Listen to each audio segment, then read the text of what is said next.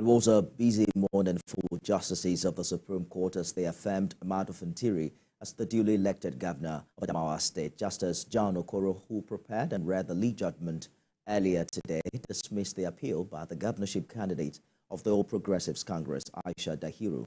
The five-member panel led by Justice John Okoro in dismissing her appeal for lacking the merit held that the action of the Resident Electoral Commissioner, Hudu Ari, was an act of irresponsibility and criminality. Justice Okoro further held that it's the returning officer who must announce results to avoid chaos and anarchy. He added that the Electoral Act gives the responsibility of who to declare results, and this power exclusively rests on the returning officer. I spoke earlier with our judiciary correspondent Celestina Area, who gave us a better understanding of the Supreme Court position. Court of Appeal being concurrent decisions. It was very clear. We know the antecedents of this very case.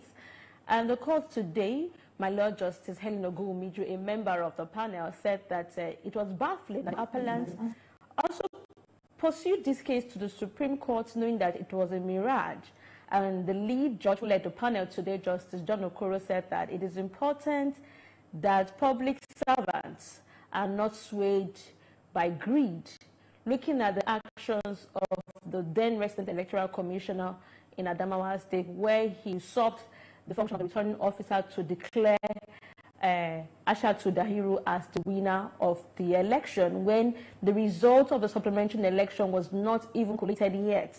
There is no precedent as to when a Resident Electoral Commissioner declares a candidate as the winner of an election. So it was on this basis the Supreme Court today upheld the decision of the tribunal and as well that of the Court of Appeal to affirm the election of Ahmadu Fintiri as the governor of Adamawa State.